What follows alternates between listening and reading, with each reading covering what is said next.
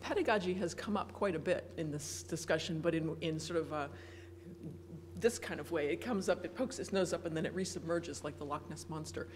So I'm glad we have a panel where we can actually talk a bit about it and about the consequences of all this, partly because this whole event arose in a conversation that Fotis and I had a few years ago about how hard it would be to teach data modeling in a humanities context because of the lack of discourse, the lack of existing published materials, the lack of source material. And so the pedagogical motive is very strong in this event. So anyway, there were 3 or 4 questions which we had sort of posed to you to start things off. And they are, and I'm sorry, I guess I don't have them up there. But first of all, what's distinctive about humanities data modeling as opposed to, or as distinct from, the modeling of data in other fields from a specifically pedagogical perspective? So what's distinctive about teaching data modeling in a humanities context? How have you found it coming up perhaps in your own teaching?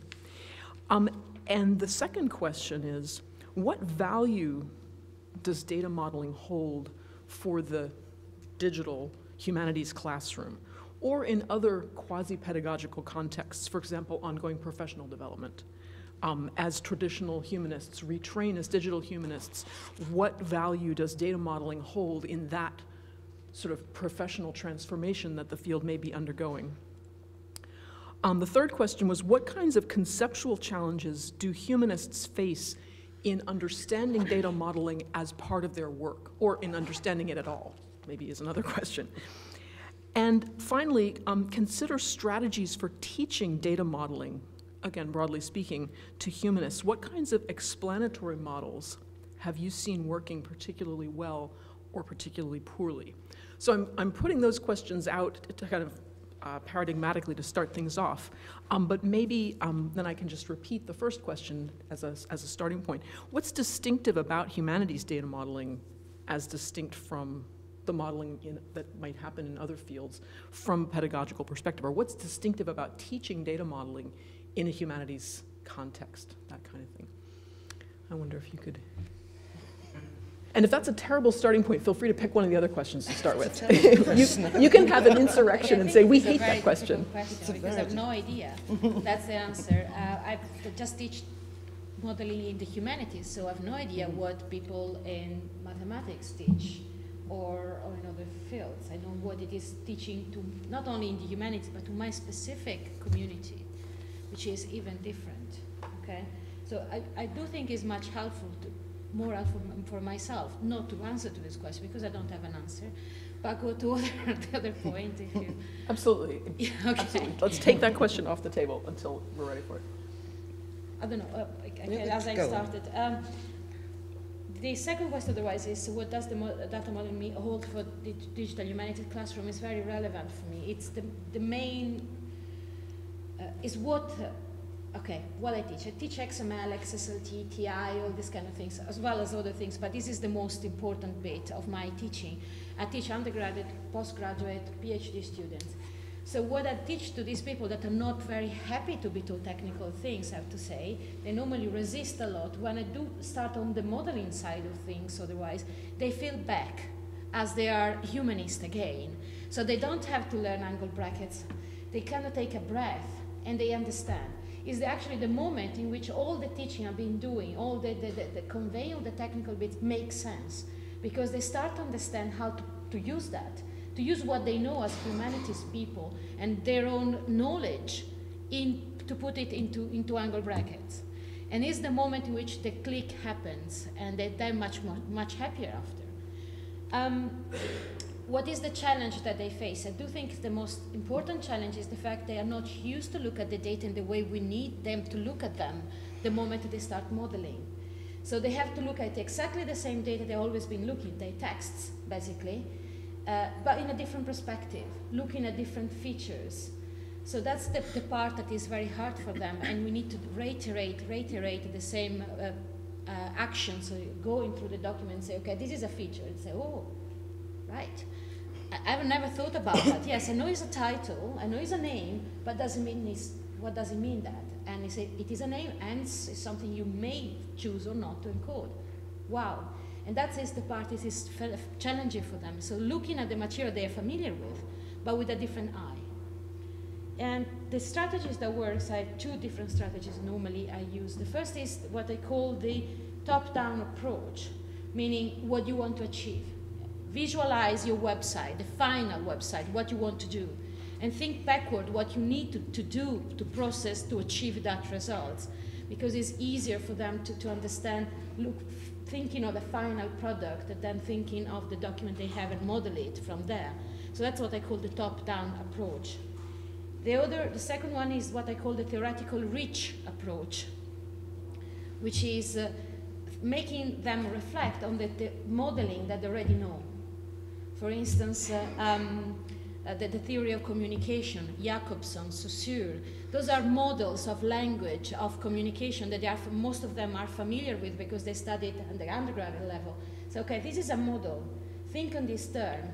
So using the models they already are familiar with to apply to the documents and start to make them understand what they actually do. They're applying those models somehow.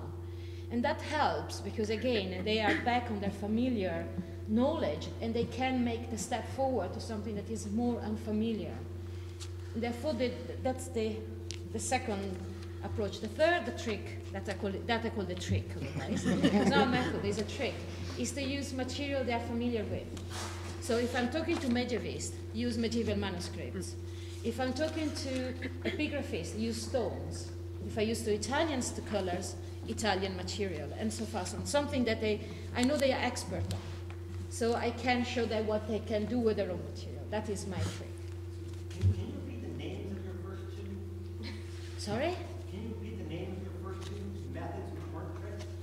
Okay, the first is called the top-down. I mean, from the end, so the final results. We use normally wireframing. So we do the wireframe, the final website, or mock up the website, and work backwards. And the second that I said is the theoretically rich. Rich, exactly. So I got on all the theories that I've been hearing, structuralists, post-structuralists, and try to make think that they can actually think them into XML. And that is the second model. That's just to answer the fourth question. So perhaps I take over.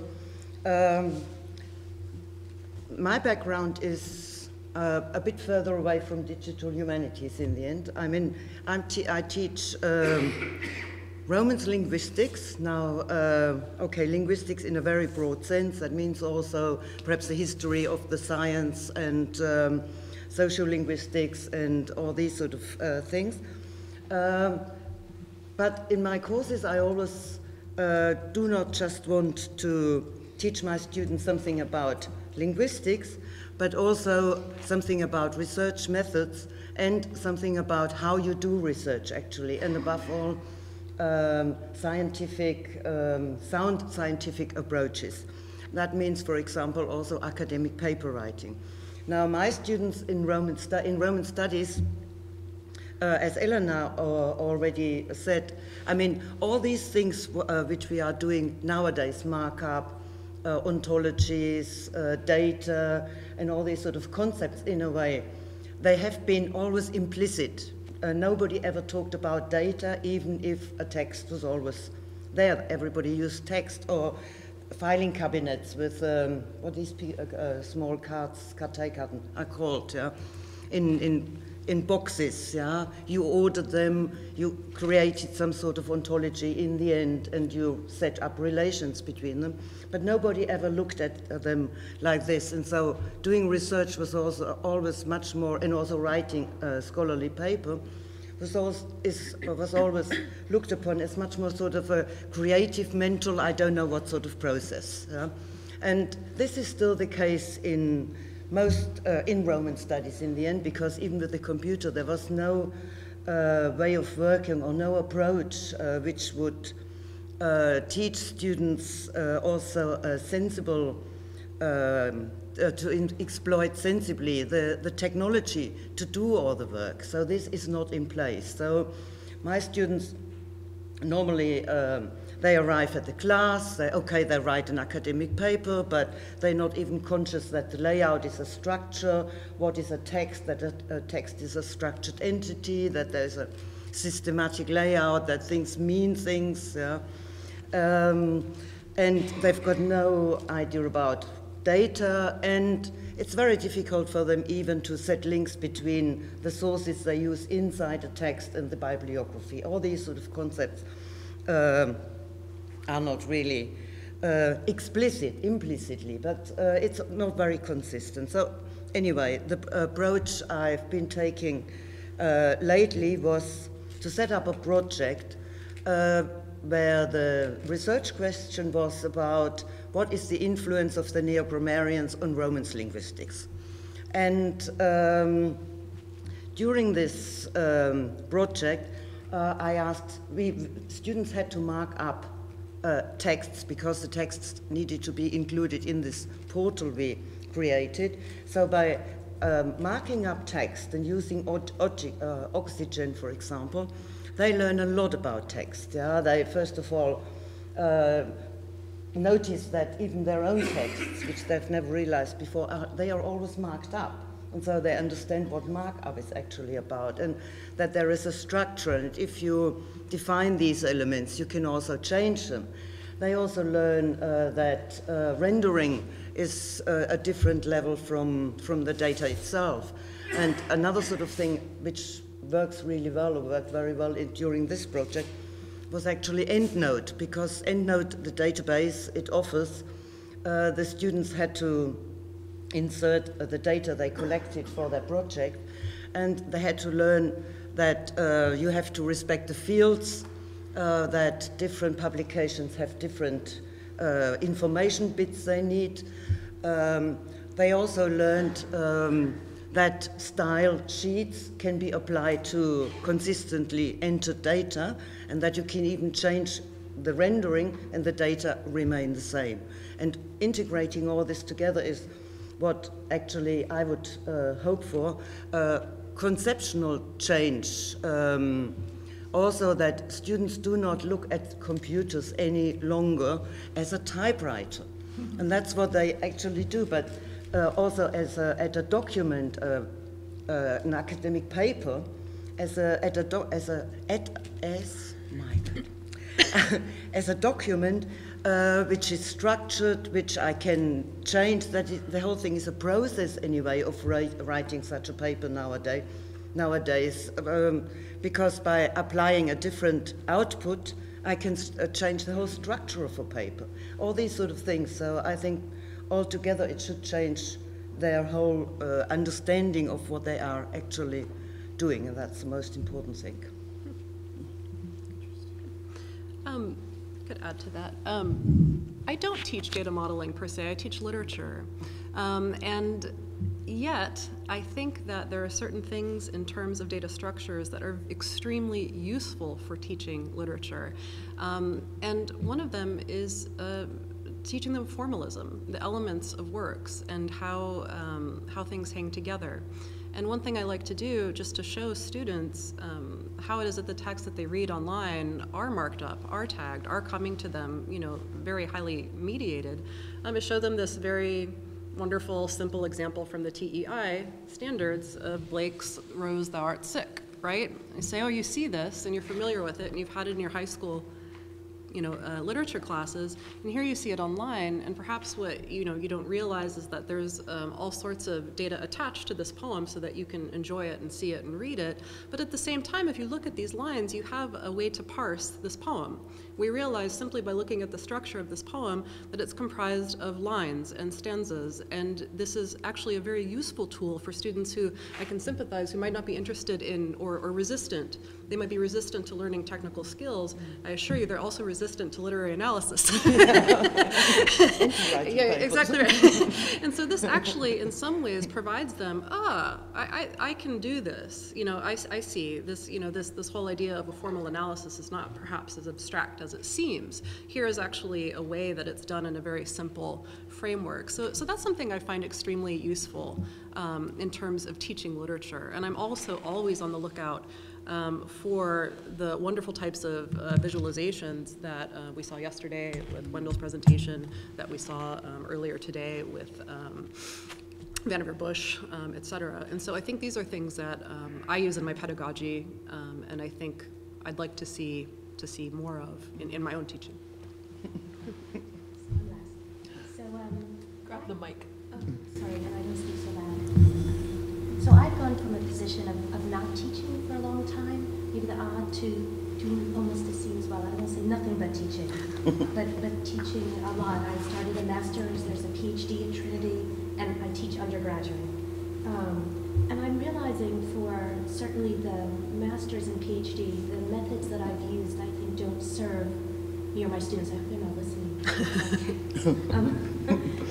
Because I used to teach one course, and how much you can get through in one course is very different from teaching a whole master's, even though in Ireland our years our master's is just 1 year. So I'm very grateful actually to Fotis and Julia for having this symposium now, because I had started to rethink how I might teach. And this gave me an opportunity to think quite differently. And what happens if I frame particularly some of the more introductory courses in terms of modeling? I'm not sure I'm going to call it that, because I think that might scare some people away. In any way, it's a big deal to change a course name. But it seems to me that there's maybe 4 different, not mutually exclusive approaches. One is teaching modeling through theory, something very theoretical, or something very practical, that you're teaching them modeling, but not from a theoretical point of view by doing it, or by having them model something, and as I said, not telling them what they're doing. And so it seems to me that when we were talking, I think it was yesterday or was it this morning, about teaching research methods as well, not only to our students in digital humanities, but all the other students who do research methods, how important it is, and I hadn't thought of that before, to teach them the kind of skills that's going to help them manage and model the information. Sorry. So they are complaining online that they don't hear. Yeah. Sorry. That in fact I think we're going to be doing a disservice to our professions if we don't teach the next generation of students how to in fact model their own data. Because this is how we all collect data now. As someone said, you go into libraries, take photographs, we have a lot of Word documents. You try to find them on your hard drive, you put them on Dropbox, and then do searches to see if you can find them. So it seems to me, even in training, which I've done a lot of, run summer schools, data modeling always seems to be implicit. I don't think I've ever seen, and someone can correct me if I'm wrong, in a digital humanities summer school, certainly not one that I've done, or maybe unfortunately, there is no data modeling course. We teach it implicitly, so we teach XML, and there's data modeling, or we teach XSLT, or we teach something else, and it's implicit, but nobody signs into, so it seems to me that we're missing a whole level. And it was a question that maybe we started, what's different? And as well, I have not taught in computer science departments, but I suspect one of the differences is that we don't have data modeling as a kind of primary method that we teach apart from the technologies themselves. And so it seems to me it's that thing, if you teach someone how to fish, they can eat for a long time. If we're teaching them XML or we're teaching them a particular technology, then they know how to do that. But it seems to me what we probably should be teaching them is a level up, so that when the new technology comes along, as it will in their lifetimes if they stay in this field, they can then apply that knowledge that we've taught them to the new technology, as opposed to having to learn each one separately. So I had a recent experience, and it came up around the time I've been thinking about this for this workshop. And I asked my students, as part of a kind of digital scholarly editing course, to evaluate other thematic research collections. And they did, and they wrote about it in the old style. And they did very well. And then I asked them for their own projects to do wireframes of theirs. And they didn't do so well. And it seemed to me they didn't make that leap between what they understood when they evaluated in text the other thematic research collections, and what I was asking them to do was to create an abstract model of the site they were going to create. So then I thought, well, maybe there's a different approach. Of course, there's always a different approach. And I thought, well, what happens if I ask them to model a thematic research collection as an exercise? And I asked one group to model it in XML, and I asked another group to use PowerPoint and do it that way, because it's the model that's important, not the language that they're using to model. And that would also teach the kinds of things that you were also talking about, that it's not the language that we use to express it, but the underlying, the concepts either under or overlying it. So it seems to me, the last point I made, also in preparation for this, I looked up, because I remembered that when UVA was thinking of doing a master's in digital humanities, they put a lot of information online. And I remembered, in fact, I went back to look, that 2 of the core modules are knowledge representation. And I remember that this came about, this course that didn't come about actually, but a lot of work is online about it. After a series of kind of discussions and workshops that they had at UVA to try to figure out what could a digital humanities master's look like. And I was struck again by the centrality of the knowledge representation courses in this. This is fascinating. I mean, what I'm hearing from these different examples is a number of different approaches that come from different disciplinary perspectives. And I wonder whether you guys, and also then obviously this is open, could speak to the question of, if we are to teach data modeling, if we're responding to the urge to make it an explicit part of our pedagogy, is that something that can be done outside of a disciplinary context or in a trans or interdisciplinary context? Could you teach a course on data modeling for, say, humanities graduate students? Or would it need to be, for classicists, for literary students, for linguists, right? Is there a way we could imagine data modeling as a topic in itself in a humanities context? Well, what I do teach is to digital humanities students that have all sorts of background. Okay. So they don't have one type of background. And I do use different examples, so I think you can do that. It is, there is things that are very specific. Actually, I do teach text, so they need to be text grounded. But text is something that is common on most humanities background. So I just make sure that they take some documents and material we look at, which is of wide interest. The last we used was the Gettysburg Address, which was, there is a lot of digital images, the different versions, so it was a very good example. And something can be interesting for many backgrounds, to be honest. So that was the reason I chose something that is iconic, that's what I mean. You're having insurrection on the live stream. Okay. You got to get closer. It's not working very well, this one. Okay. Well, I'm hearing. Okay. Play very heavy things. Thank you for the This one works.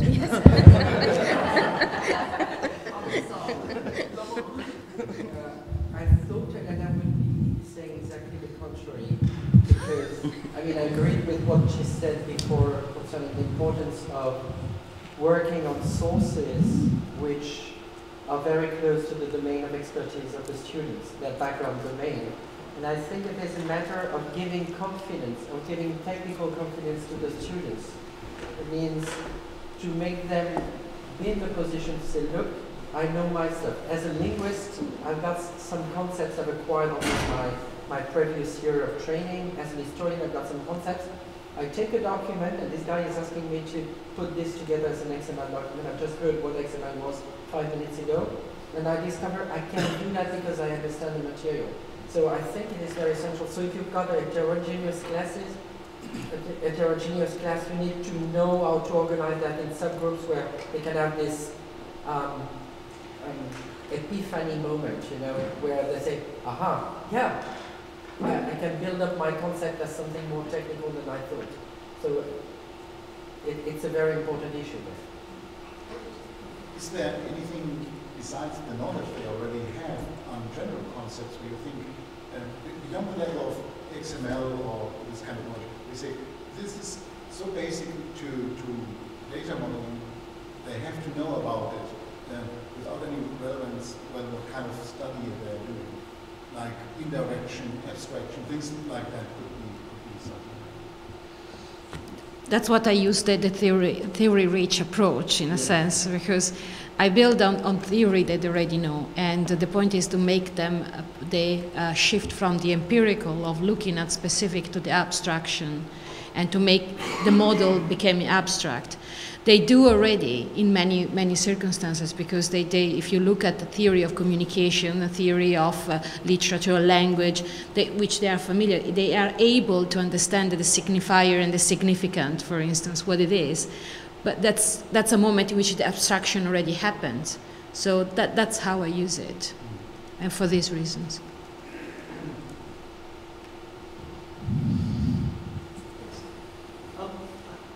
So I'm just about the furthest thing from someone who's an expert in pedagogy, just to. But the thought occurs to me, if I want to teach about modeling, I wonder if we don't divorce ourselves a little bit from the idea that this is data modeling, or the idea that this is knowledge representation, and rather think to ourselves, what we want to teach first is just information management. And couched that way, maybe I'm wrong, to me it doesn't sound as scary. And then rather than taking, I'm answering Julie's question, can we do this for a broad spectrum of people rather than directly aimed at certain disciplines? Well, all of us have experience in certain things that we could take advantage of. One that jumps to mind is saying, using your first example of information model was what information do you want to collect to keep track of your own personal collection of photographs?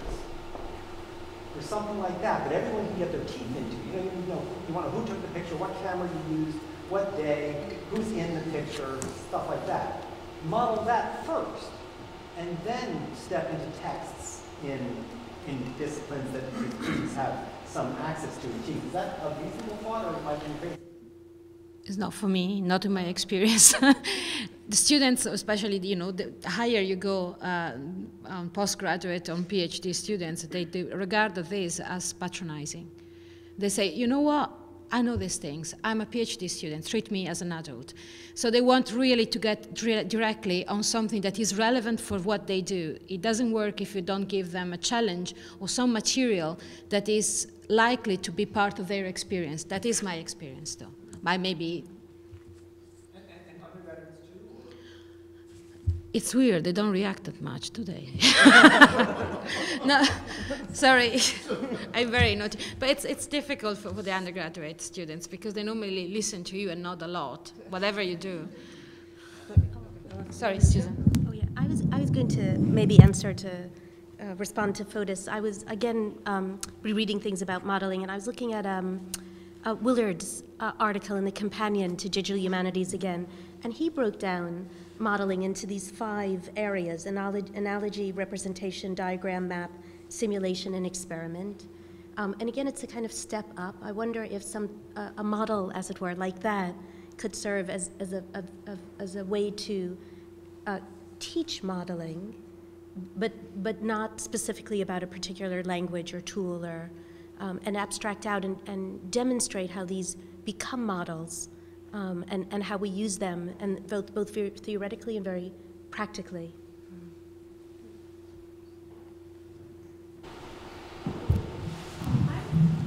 I don't know whether you mean that one ought to teach modeling or knowledge education without any tools or without a specific tool. But it seems to me that, especially if it's without any tool, I guess is what I'm responding to. So it seems to me that if you're talking about teaching humanities students who want to work on something specific, or who hope will work on something specific, the tool is how you test things. And one of the real ahas for this kind of thing is when someone realizes, whether by abstraction or some other abstraction of what comes to mind, that things start to fall into place, that your model makes sense because you can answer a question with it. And I think you can only do that when you have a tool that you're playing with. Maybe you're not focusing on learning the tool, and that you want to get around it. Yeah, I think that's the point, that often I think we teach tools, Yeah. and then, I don't know what word to use, presume they get it, or they get something, Right. but it might not be something they can abstract to the next tool that comes along. So the tool becomes the vehicle, not the purpose. So no hammers. Yeah. In a room full of technologists, we had turned the mic off. So I checked it. Oh well.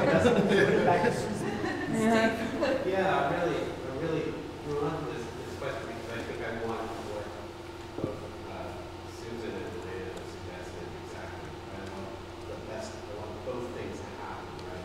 I love this one level up idea, you know, but I also, and so I teach programming, right? And the thing you're trying to say when you're teaching programming is, okay, we're going to learn this particular language, this particular tool. And then at the same time, you want to say, by the way, forget completely about the tool, because the tool doesn't matter. We're talking about concepts. And they go, and then they go deeper and deeper into the tool. And no, wait, stop that. You know? So you're going back and forth. And one way I've tried to get around this is by constantly peppering the discussion of a specific technology with as many sort of anecdotes about other technologies that I can fit in. So talking about Ruby, and suddenly this is how Java does it. This is how Lisp thinks about it. This is how Haskell does it. And I risk confusing them completely. But I almost feel like that's a worthwhile risk. And so if I were teaching XML, data modeling, I think what I want to do is sort of let's make sort of XML our own day, sort of the humanities department today. So let's try to sort of like take them off the beam as often as we can in trying to say, by the way, if we were talking about relational databases, in fact, let's talk about that. Here's how it would look. It'd be completely different sort of ideas. But I'm glad both of those came up because I just think that's exactly what I want, both of those things.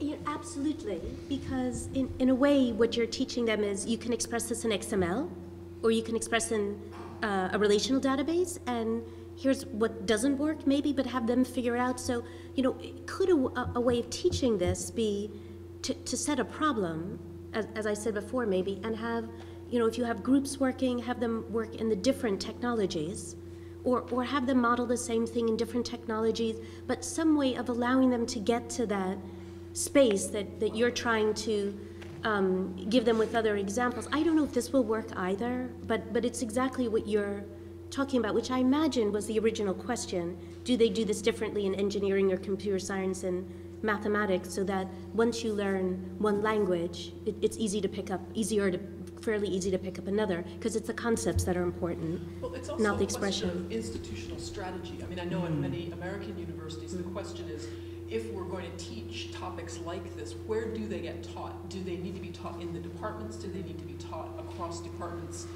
Do you benefit from having archaeologists and linguists and Romance languages people all in the same classroom learning data modeling, or do you benefit from having each group being taught separately?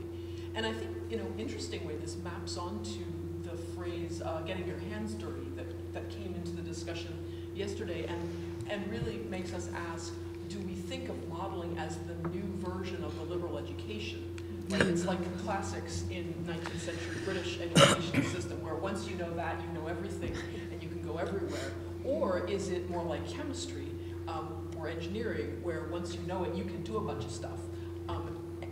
And that, I think, bears on the question of whether what happens when a scholar understands modeling is that they're getting their hands dirty, or on the contrary, that they're keeping them very clean. I like this idea of the fact that Stephen was suggesting or presenting older programming language.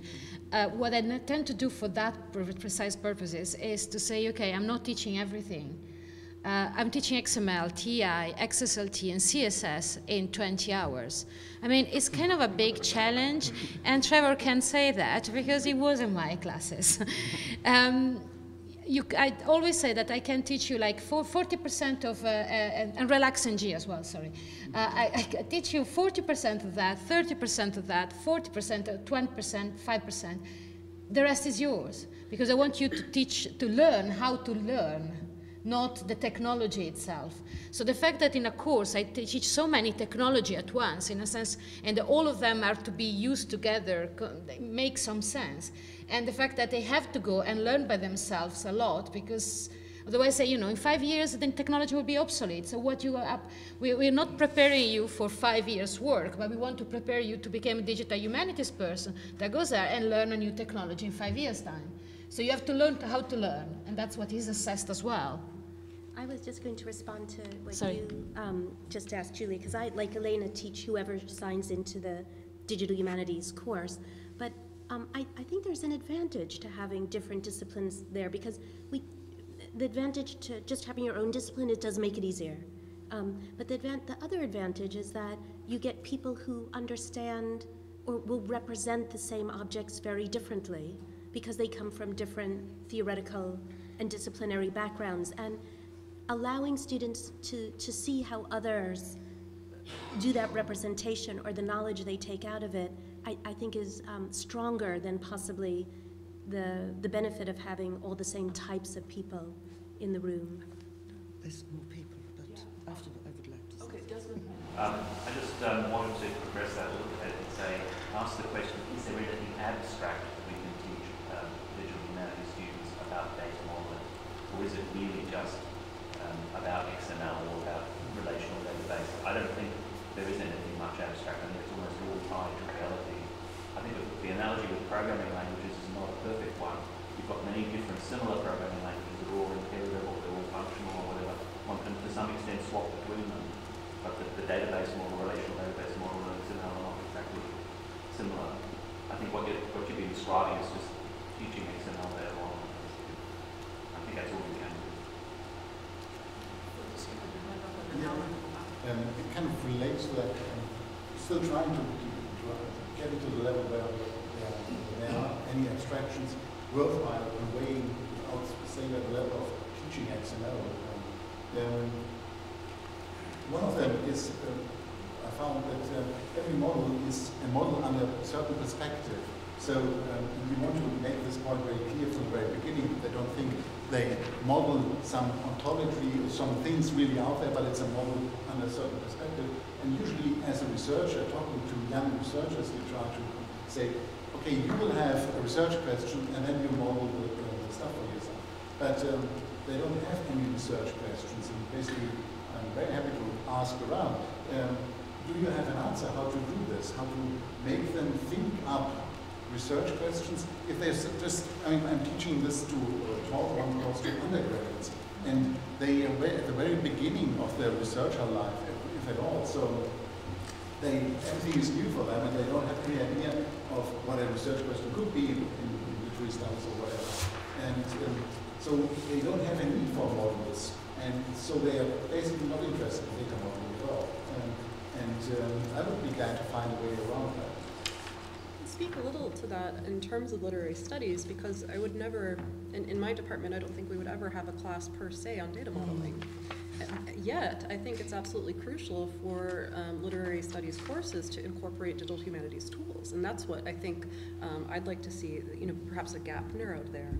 And so for my classes, I think what Sid brought up, many undergraduates who are majors in English in my college, or in different colleges where I've taught,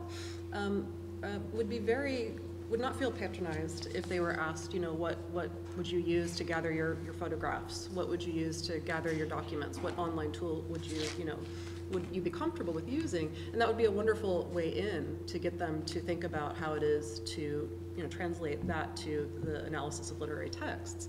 One tool that I have been using more frequently is the Electronic Literature Organization's directory, which is something I've been a member of for a few years now, where it's not, it's a wonderful resource in terms of gathering scholarship and information about works of electronic literature, net art, digital art, etc.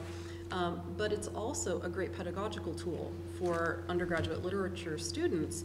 It gives them the opportunity to engage with these texts, write an entry, go through a peer review process, but at the same time, they're responsible for tagging their own entries. They're responsible for thinking about how these texts that they're looking at are broken down and how they might translate that to other people. So it's something that I think is something of an overlap.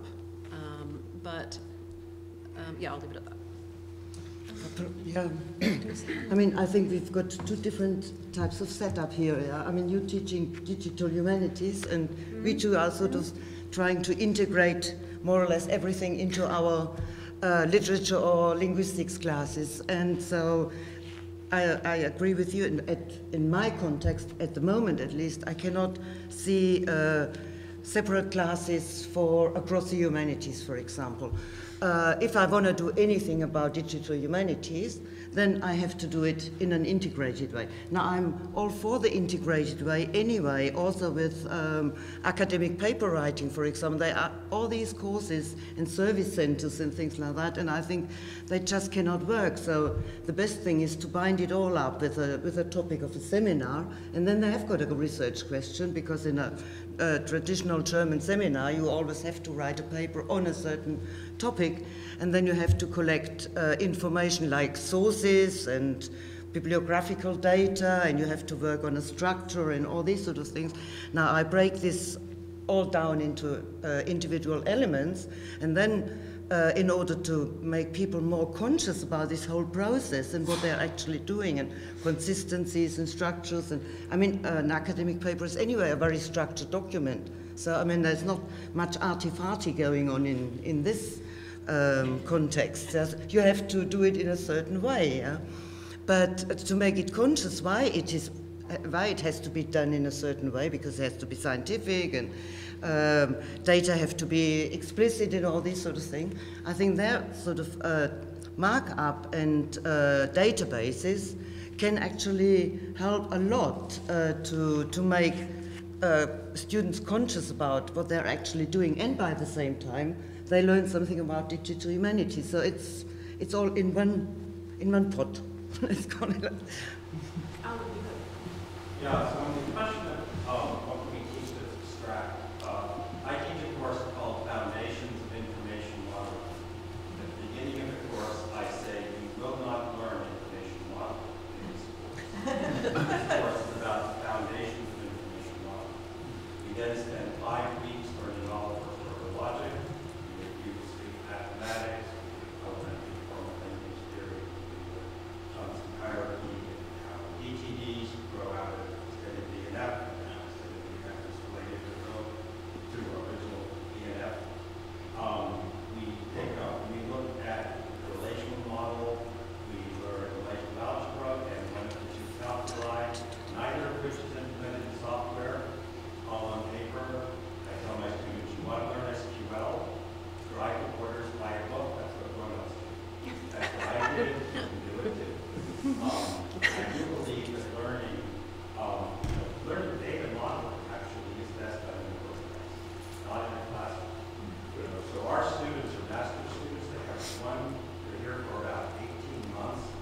It's like their last 18 months in school for the rest of their life.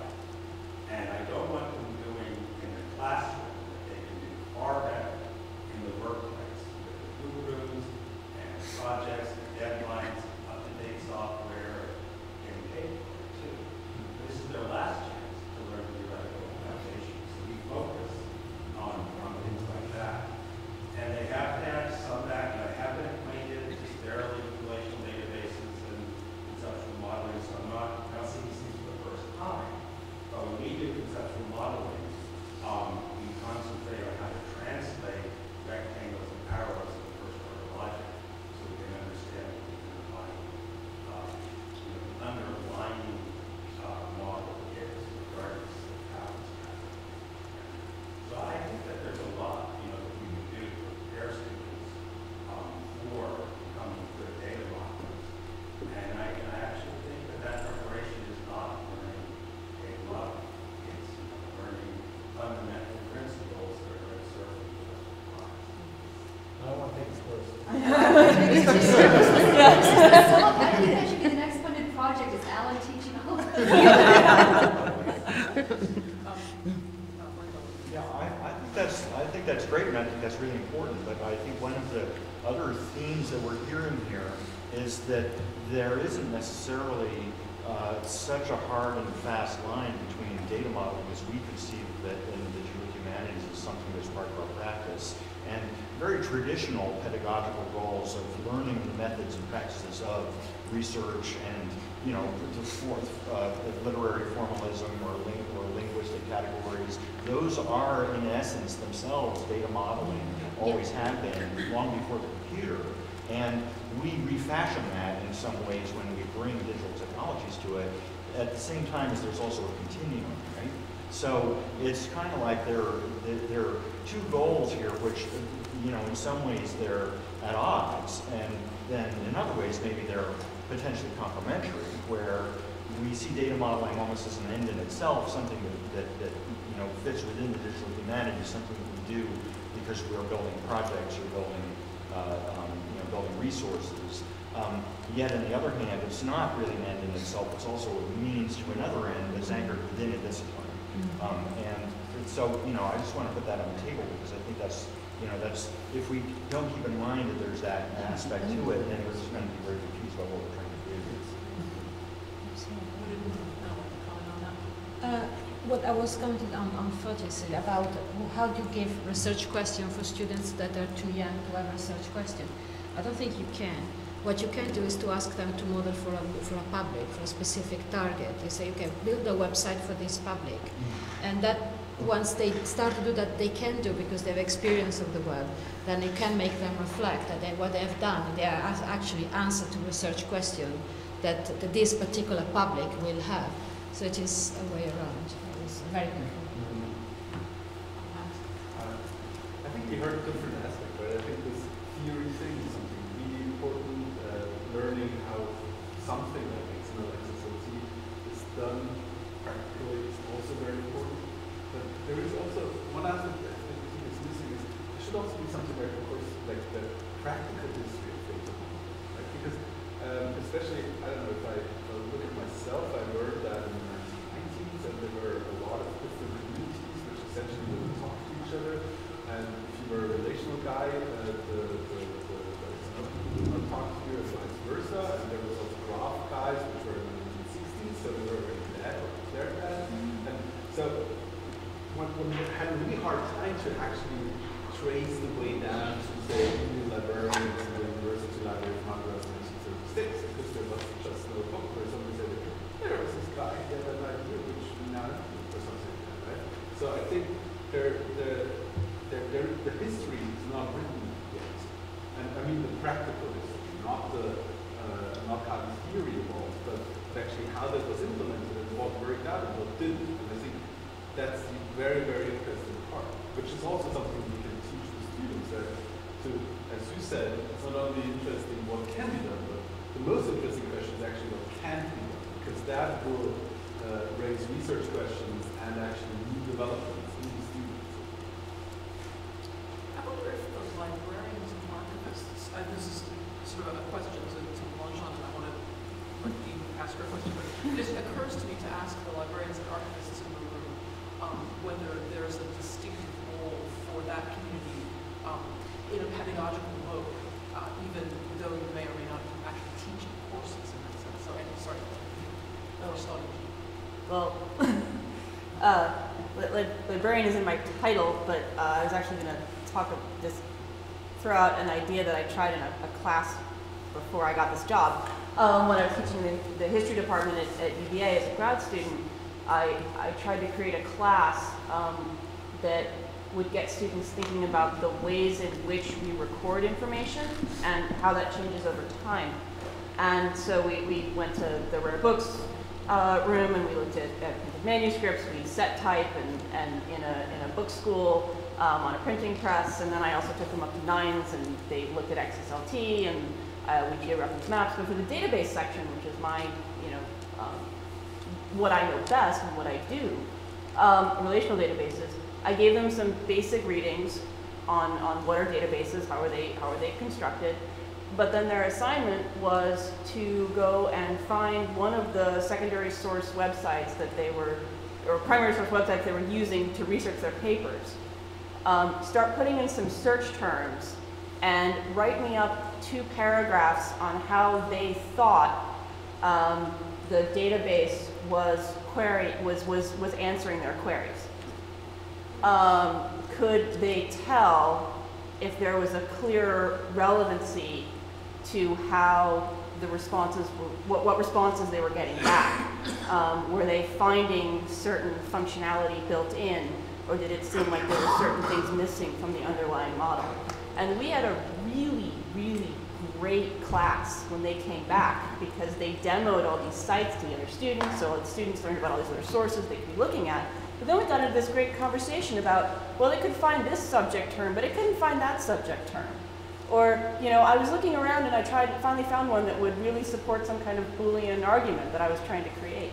And I think maybe it got them thinking about how the stuff that they interact with all the time has been modeled. And what they're getting back when they go and ask their research questions of these other materials is in fact being partially predetermined for them. And so how can they start to work that into their research? And we didn't do any programming. They didn't build any databases. But I told them a little, taught them a little bit about databases, and then I let them loose on some databases to see what came back. Gina said it perfectly. I wanted to point out that I'll be the anti-Allen here and say that code studies is a kind of area which might well be brought into teaching data modeling, because it's trying to look at sort of theorizing and making the ideologies that are going into something as simple as writing code. And some of the papers that we've heard even at DH have a lot to do with looking at how databases are constructed or how knowledge systems are constructed, and how, you know, that is created, that's created by the people who do it, and kind of focus on that aspect of the knowledge representation. So, yes, what she said. I guess I'd like to just add to that very quickly to say that that's precisely the kind of thing that I would love to see gathered, consolidated, you know, best practices, successful case studies, that type of thing. And I've gone on record once now, and this is the second time I'll go on. I think it's so vital that so many of us who are teaching in the humanities, who want to incorporate these types of techniques, have a very kind of wonderfully rich but distributed resource, right? And so I'm very tempted to put in an application for NEH Startup Grant to have such a place, you know, for teachers in the humanities, best case practices for using these things in our classrooms, what works, what doesn't, what's been disastrous, what's been a wonderful success, etc. And I think that would be something we would all benefit from. In this respect, there is a wonderful resource made by Mrs. Spiro about the syllabi on the digital humanities around the world. It's a lot of about teaching digital humanities. It is in Zotero. And this Zotero group about teaching digital humanities, I just wanted to point it out because it's really amazing. Good. Follow up to what Ellie and Jean said. Okay, so follow up to what Ellie and Jean said. There's one interesting thing which we didn't talk about on these 1.5 days, which also is somehow not quite data modeling, but actually is, which is ranking and other things in databases, right? Because they have a similar effect. So if you query something, right? So you do something over the data model and it gives you something back, and the database engine then ranks something, I say PageRank. That has an effect, especially if you're while entering data, right? That has an effect how you treat your database in the very same way as the configuration of the static data model has. There's, for example, one effect, right? So if you have a Powerball distribution of how frequent certain or how much information there is at a certain thing, once you use this kind of PageRank process, your Powerball will get steeper and steeper, right? Which is a big problem, right? Because you concentrate on Mona Lisa ever more, right? And I think that's something which is as relevant, and that's something I think it would be a good example in this discussion of education, right? There are certain fields which we can cover, right? Because we're specialists on, say, on data models, on particular languages and whatever. But there's these other things out there where we have thousands of engineers in Google working on it every day, right? Which have as strong as an effect. And the question is, how can people prepare for that gap? Because if they go somewhere, say they join a company, they do websites with XML, they will be confronted with that. that basically the influence of that patriot mechanism, for example, is way stronger on how people browse their website than their data model.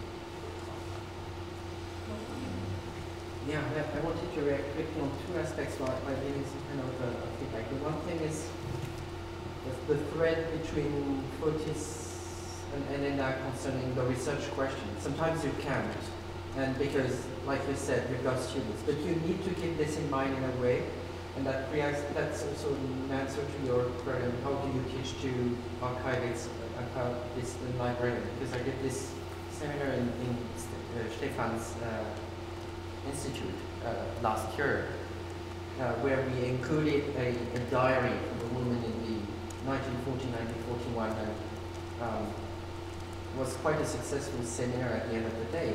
But we started by saying, look, you're putting yourself in the skin of someone responsible for putting together digital edition in a library, and you need to identify your target. Let's imagine it's useful for the historian. Do the edition and model your data in such a way that you know the limit, what you can do and what the historian will do afterwards. Typical case is modeling persons. So I saw once an entry of blah blah blah, some objective infos like you would have in the National Library database, and then Nazi. Say, hey, why did you write that? No, because it's said in the document. Yeah, but that's this woman saying about this sort of person is a Nazi. The historian has to decide. It's not your job to put those kind of features. You let the others. The other point is concerning end of the story. The other one is concerning getting your hands dirty. And I spoke about confidence you need to give to the students. One of the messages I gave this time was to people in literature. So no technical background at all. And I said the objective of the course is at the end, we can go to a computer sciences and say, I want this, this, this. I don't want to bother it, but that's the kind of data I want as input, as output, and that's it. And we should be looking for. So you need to know enough of the technology to give orders, because you've got the science. The computer scientist is done. It will never understand what in your field. This is an important aspect. That's very interesting. I mean, one of the things that your comment reminds me is that the digital humanities community does data modeling at least two levels. There are some of us whose job is to model data on behalf of others, right? We're in effect consultants. And there are others of us who are modeling on behalf of ourselves. Of our research. Yeah, our own research, exactly. We are the scholars, we are in charge of our project. Or both. Well, and some of us are both, sure, absolutely. But the point is that there are these two different ways in which data modeling functions in digital humanities, and I wonder whether the teaching exercise is inflected by that. Because I'm aware, I teach a course in electronic publishing, which is secretly data modeling at the Library School in Illinois. And what I have my students do is pretend to have a project, right? So they have to follow the modeling exercise through schema development, including samples, document analysis, designing a publication, and so forth. And I ask them to use a project of their own, right? To come up with some project that they care about, because as has already been observed, it gives them a greater sense of investment in the outcome. But I've often thought that I would really like to be able to teach them how to take anybody's data and think interestingly in a kind of vicarious way. You see what I mean? In other words, teach people to kind of project their imagination into somebody else's data and try to understand what those other motives might be. And I don't know, how one might go about teaching that, or whether it's just the same set of skills. I would say you need to have some experience in the first to progressively get the pleasure in looking at someone else's data. Step by step is something which is... or maybe it's just a matter of temperament. I don't know. Yeah, I was going to say that I teach a course and have for a long time, somewhat like Laurent, and also in answer to your question, Fotis, and also in answer to you, Julia, it seems to me that what happens is, and I'm teaching students from a wide variety. I taught this in the library school and now in digital humanities, that in a way they get sucked into the content. So I don't tend to, sorry for all the medievalists here, pick something medieval. I do pick fairly contemporary. A, it's what I'm interested in, but B, it's something that they can relate to. And I have a class going on right now, and they're totally sucked into the content areas and doing research that, I mean, I wouldn't have even thought to ask them to do. So, but they're coming up now with the research questions because now they're so engaged with the content that they're moving forward without me. So I find that way works for it very well. I just wanted to go back to maybe a couple things that were said in terms of how do you kind of abstract maybe in a way that's different. And I was again thinking of one of Willard's models of, say, something like representation.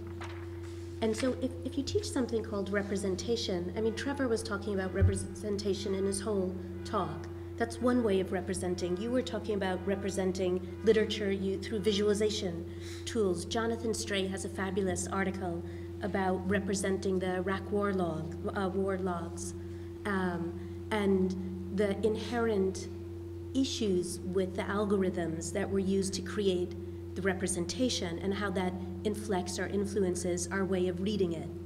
And so I'm wondering if there are ways to, again, kind of go up one level and say, okay, we're going to do representation, or maybe not even say that, and teach about all the ways we use data in ways of representing our information in the world we live in, but then finding some ways for them to begin to move to the next step of kind of modeling that themselves and realizing how their model affects the ultimate representations at the final point of whatever visuals they're looking at, or even within the encoding itself, if you're thinking of something like XML.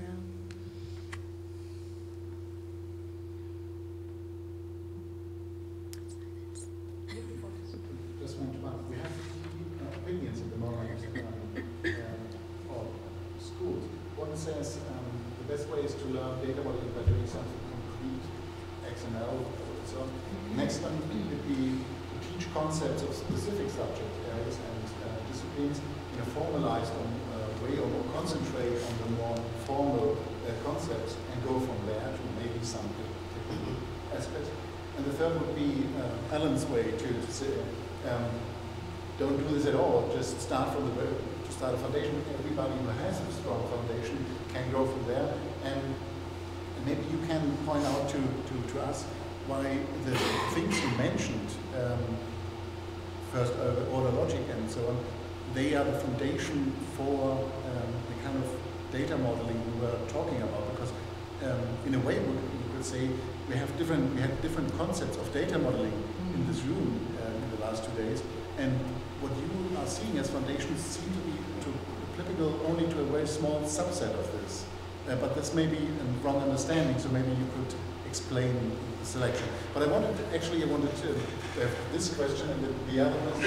We have 3 different approaches at the moment, and I just want to say, are they 3 approaches both equal and well, or is it just as it happens, or do we have preferences now that we see them next to each other?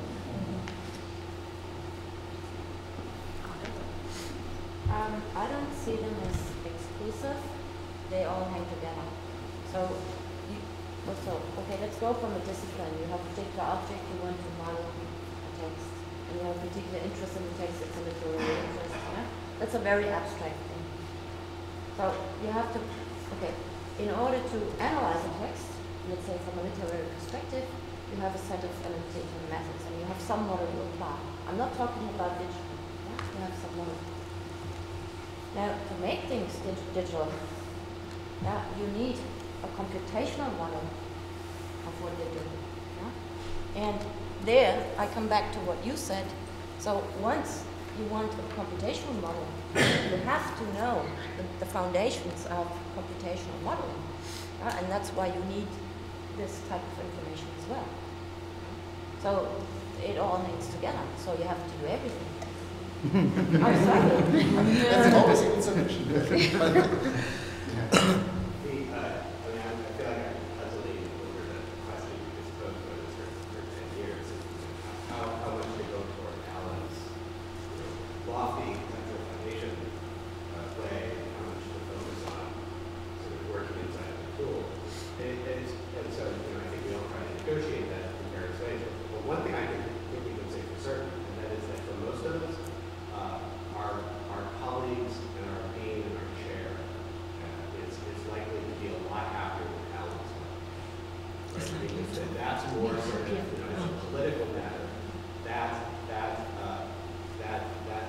conceptual way of teaching that not relational databases, but relational calculi is a sort of like a kind of safer place for us to be professional. And if we're not totally free here in a way, because it can be very hard to get a course on XML into the curriculum. It can be very hard to get a course on XML, get that course approved. Start talking about foundations of information theory, and suddenly and I think one of the panelists, forgive me, I think which one said it, usually, I teach this course, but it's secretly this, so I mean, we're doing this all the time, and sometimes we're trying to slip in the theoretical and the practical, and sometimes we're trying to slip the practical and the theoretical. But either way, these are not, the playing field is not exactly even here, what we're talking about. Also, Julia's dean is Alan. What's that? Julia's dean is Alan. Okay, well, that solves the problem. I just need to teach at a different institution. So I'll say that when I introduced this course, we had lots of courses. We had courses on database design, system design, XML, and so on. So this was a deliberate effort to introduce a course that provided the theoretical foundation. And I believe, my colleagues were believe that our students would produce much better systems, throughout their career. They would learn textbooks faster, they'd understand them better, they'd understand them from inside. And I did kind of feel I had one chance, 18 months, the last 18 months in the classroom. This was a good opportunity to learn these things. Otherwise, and I feel like I watch students look at an ER diagram and realize there are rectangles and arrows, and they don't know what they mean. They don't know what they mean. This often comes up in your debate over what graphic modeling language to use. And you realize it's being carried out about features that are truly irrelevant. And the features that are irrelevant are completely that aren't seen by the students.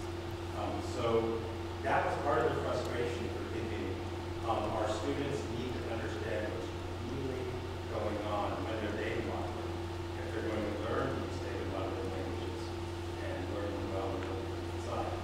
And specifically quickly about the two. So one categorization approach that came up here was pragmatic versus theoretic. And I'm not sure that I recognize any prejudice with respect to foundational stuff. I'm a very theoretical, I've been a pragmatic modeler most of my life. I'm a very theoretical modeler now. When I do modeling, I believe I'm doing digital humanities just like Aristotle did. I'm doing it too. We're doing it. And he wasn't trying to build systems, and I don't know. Not anymore. So I think of it as relevant to that, but I also see it as relevant to learning XML and ER modeling and modeling relational associated, just as relevant to that more computational. So I don't see it as particularly relevant. I don't see any more relevant to computational pragmatic modeling than to theoretical modeling. Now there may be other perspectives that would be prejudiced but not that one. I don't know what you have in mind exactly. Oh yeah. I thought that maybe there is some implicit argument in what you said. Maybe I thought that there is maybe an implicit argument for saying, taking up the distinction by Elke that we have data modeling, and then there's a subgroup of computational data modeling. And what you're talking about is lying about the foundations of the computational data modeling, and that would be the foundation for all data modeling. And that was the way I was trying to clear this up. So I'll just reiterate, I don't see myself as particularly focused on foundations for computational data modeling. If you want to simply understand a domain, regardless of your digital plans for managing data in that domain, then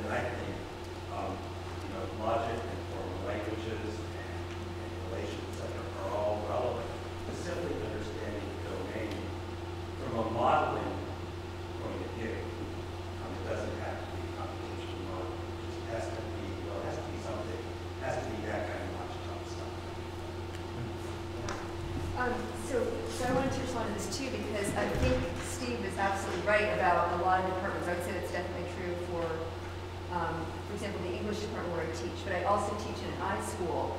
And I would say it's actually, my experience is it's sort of the inverse, that it's much easier to get a course to fly, especially at the core level, if it's something like a basic technology course, a basic programming course, and so forth, or cataloging. I once taught classification theory, which was a survey of classificatory principles across the different disciplines, so biology, philosophy, linguistics, and then challenges from fields like cognitive science. And it was a blast, but I've only been able to teach it once. And because I think this maybe applies to a lot of professional schools, that if you're teaching in a professional school, then very hands-on education is what counts. Well, and that's especially interesting given the set of decisions that are being made now about whether graduate programs in digital humanities are construed as professional schools. Yeah, absolutely. So, for example, when people ask me, where are the graduate programs in digital humanities, and I do my sort of annual look through, I'm always astonished by how many of them are specifically aimed at least marketing themselves as providing practical training for people who are going to be working in areas like media, as opposed to people who are going to be teaching humanities subjects. And I think at least this is in the United States, and I'd be really interested in how the landscape might be different in Germany and elsewhere in Europe. Yeah. We think about graduate programs. What about undergraduate programs? We don't teach an undergraduate program, but we teach some modules that people can plug in within their own program, major, and whatever. There is a big debate we are having within King's whether or not institute an undergraduate program in digital humanities. And my hypothesis has always been to do a minor, connected as more or less as you do, guys, in Würzburg. So to have, someone take a major in English or in French, and they do a minor in digital humanities, which is a methodological approach to there. But my new director, Andrew Prescott, has a completely different idea. His idea is that the discipline does not exist if it doesn't have a major, a single honor in the undergraduate level. So if we cannot provide a single honor in digital humanities is not a discipline. So there is a debate, a large debate that we would like to start now. We just started a debate at King's, but we hope to use the Digital Humanities Conference in Hamburg and the panel that we are both in on teaching digital humanities to start this debate to say, what would you fit within a digital humanities single honor for undergraduate level? Which kind of person, which kind of professional or non-professional profile are you trying to create? Someone that goes out there and is able to do a website, or someone that goes out there and is able to be a librarian, or does research after what someone that has graduated in digital humanities will do. I come from an experience from Italy, from Pisa, which there is a very healthy undergraduate digital humanities, which is more the first, I said, the former approach. So create some professional, someone that is able to do a localization of software, for instance, a technical writer of software, or web designer, or something like that.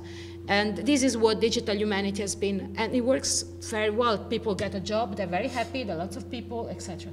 But my question is that the only approach? Is that the professionalizing, creating the professional humanities person, someone that has a lot of humanities background, but also the technique to do something with that, is what we want to create? Or we want to create a small researcher? So everybody is a researcher, because we do think more or less at that respect of what we do. What we do is more or less research. So I was wondering if this is the only thing. That's my question. I think that's really interesting, and I'm glad that you're posing the question that way. Generally, in conference and homework, I think that would be really good. And one of the things I'd like to see asked in that context is, what do we mean by asking this question? When we ask this question, do we imply that, for example, an English major or a history major is bound for a particular professional track? When we ask this question, do we assume that a discipline, a new discipline, needs to create a space in the economic marketplace for itself before it can be recognized? Because the economy is already divvied up among the majors that already exist, and therefore there's no call for a new discipline unless there's a new profession for it, right? And similarly, I think that the question has to do with the way in which we conceive the humanities as a whole, because as we know, there's been a crisis going on for years at the graduate level about whether all English graduate PhDs are going to be professors. I mean, is that a real assumption that we're actually making, or is this something that we're presuming as a kind of, you know, something in order to legitimize our activities without actually being able to deliver on it, right? So those questions are bound up in a lot of really, really interesting and important questions about what the academic programs are all about. I think that's a very interesting point. If you track, I mean, I'm not that old, but if you track it since the early 1980s, what you could get for a certain skill set, right? Being able to date model, being able to think computation, being proficient as a classical researcher in a particular field of humanities. In the 1980s, would have stood out like a rocket scientist, right? And there's people who became directors of museums with that. In the 1990s, you would probably get a tenure-track position as a researcher, but not a professorship, with that kind of thing, right? And then you would program, but still that was already a service position where you worked for some classical researchers who were not able to think computationally. And right now, if you I mean, look at the job descriptions of places, right? We get not even full payment. We get 60%, Europe leads on 50% positions, which nevertheless presuppose that you're able to code, you're able to do GIFs, you're able to work with large data sets, and so on. So you basically, if we teach people only the skill sets and not the theoretical background to do something, they will end up being service people and will have lousy jobs. Because there's so many people who do similar stuff, right? There's like media schools where you learn communication and all that stuff. And how many people do calibrate muscles of dinosaurs and all the parts, right? So, and that's also, that's the pool of people who compete with. So this is really depressing for people who are finished masters, PhDs, postdocs, right? Some of the more interesting data modeling at the undergraduate level happens in the social sciences or can be applied better in the social sciences. There was an effort here from the computer science department, which actually already colors what I'm about to say, who were trying to find out what social scientists and humanists wanted if there was going to be either a minor or some kind of component of the undergraduate education that was CS-like or CS-like. And the answer for the social sciences was easy. They taught them how to analyze the speeches of presidential candidates using text analysis software and things like that. The humanists were intractable. It was impossible to get the humanists to say what they wanted because they could not conceive, the faculty couldn't conceive of what they did in a way that was tractable to the computer scientists. Now, I'm not saying it's impossible, but this is the story. But what was being taught to the social scientists is what we talk about a lot. It's just that the humanities faculty don't think it's interesting. And the computer science faculty ended up teaching a lot of word counting in Moby Dick because they did find some humanities students and they did find some humanities classes and they know how to count things and they know how to do statistics on them and that was applying computers and computing and technology to humanities subjects. But of course, I don't think the humanities faculty care about that one bit. How long ago was that? About 2 years ago. Only 2 years? Yeah. Wow. Yeah. 15 years ago. It's interesting to see what other people think is digital humanities. Yeah. What the humanists who are not digital think is digital, might be digital humanities. And our few digital humanists kept saying, we want to do text encoding, we think it's interesting. And the CS faculty thought that was really boring, and they didn't want to do that. So, also communication. Anyway, that's the story about trying to get it down into the undergraduate curriculum. The social sciences, it works. And what they do is what you talk about. I just wanted to tell you something about an example, and I got an email a few days ago. One of these students who actually went through this project, she wrote back to me and she said, okay, I've got a job in a big German firm, which is nothing to do with digital humanities or anything like that. But as she knows how to write, wait a minute, she knows how to write a text by using the computer in a professional way, and she has learned XML. She got this job and she's completely happy about it. So, I mean, even just humanities can lead to a good professional start in life, I think. We are all very helpful. We hope that. Yeah, because people have got something else. They bring a lot of other things with them, and they get trained on in the firm in the end more and more specifically, and they're trainable. Not only that, but somebody needs to know Greek. Somebody. You are. Oh, yeah. For our generation, you are that person. Well, I was just sitting with 3 people who knew Greek better than I I think it is time for a break. So I have an announcement before the break. Can I? I'm putting a new hat, that is the one of the TI board at the moment.